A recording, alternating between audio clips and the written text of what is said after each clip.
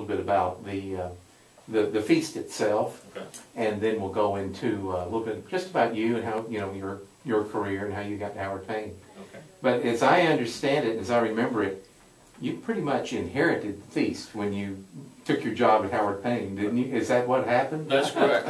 About a month before Thanksgiving, someone reminded me, I think it was Harold Preston, called me, and my predecessor, and said, by the way, has anyone told you you're in charge of the community Thanksgiving feast? And I said, what is that?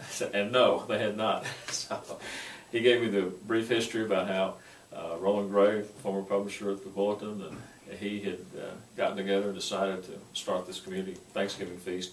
For the first, I guess, 10 years, it was held down at the Coliseum. But after we finished building the Mabee Center here on our campus, we moved it here. It's made it a lot easier to prepare the food and serve, keep it hot. And so this is the 28th year for the community Thanksgiving feast. And it'll be my 20th year to have helped coordinate it. That's incredible.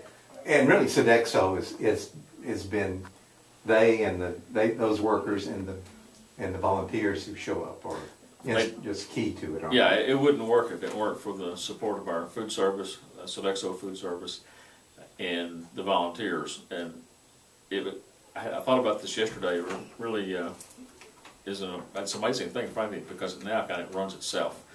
The first couple of years I was here, I was trying to organize and manage everything and assign people to jobs before that day, and I realized I didn't need to do that. These people have done this every year, and they know what to do, and so I help promote it, do a little organization, but after that it's the volunteers who show up and our food service who prepare the meals, and it just works. So now I try to stay out of the way as much as possible. That had to be a little nerve-wracking, though, at first, to say, arrive on Thursday morning, Thanksgiving Day, and say, has enough planning been done? Well, it was, because first year especially, because I didn't know what to expect, and a couple of the old heads told me, don't worry about it, it'll be okay. And I think that's important, that the fellowship aspect of it is as key. It's not just we're trying to feed the hungry here today. It's a fellowship thing. It really for people is. who could afford to go and Sure. and eat a good dinner somewhere. And we'll have people there from all walks of life, and people who would otherwise be alone, and entire families will come and eat with us or serve. We have a lot of families that deliver meals to people here in town, and it's fun to watch because you see those parents that are trying to teach their children and young people something about service, and they're able to do that in a couple of hours on Thanksgiving Day. And several of them have, like my family, in fact, it's become our Thanksgiving tradition. My boys, who've long since graduated from college, are coming home just to do this again this year. They hate to miss it. So it's been fun to watch a lot of young people grow up, seeing them every year as they come back to serve. So it's become a fellowship and a meal and a service opportunity that's really grown through the years. And you were showing us this photograph of the two sisters who you don't even know their names, but they came and Right. and wanted a job. You can always count on a great meal. You never know what to expect from those who come to serve or enjoy the meal. It makes it kind of exciting. Right. Well, tell me a little bit about what your job entails. Is it sort of like jack of all trades? You have a lot of things under your umbrella? Yeah, there are a lot of hats, but I can boil it down to I get to spend a lot of money.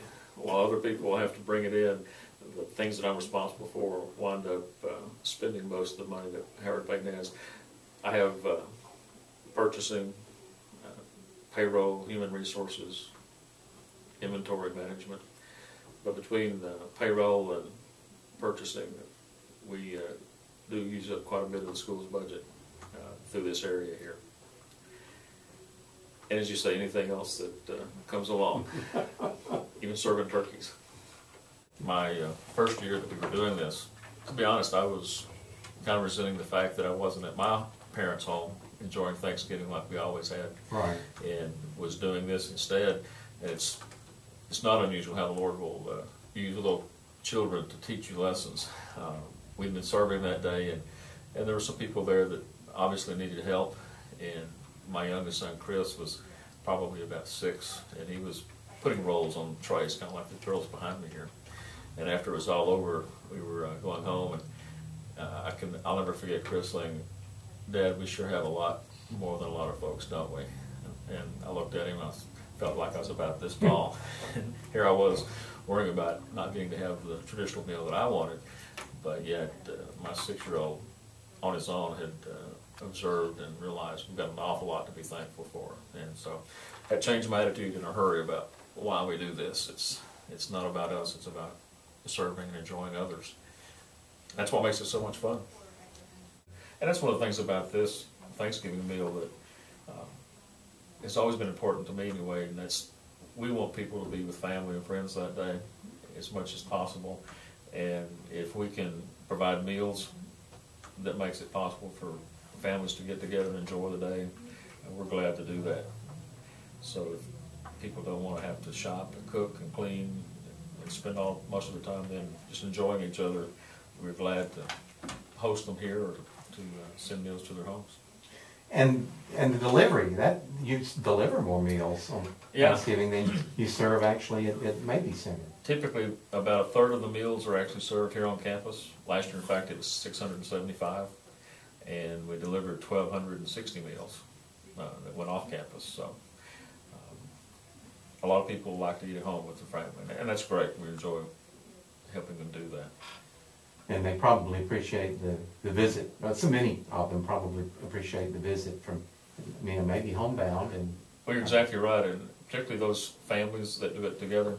I encourage them that if the people they're delivering to are open to it, stay and spend a little time. And I've heard several stories through the years of people who realized that they were probably the only person they saw that week, and so they enjoy getting to talk to the volunteers, particularly those who have children with them. And not everyone wants to stop and talk, but a lot of them do, and it makes it even more special for those families who get to do that.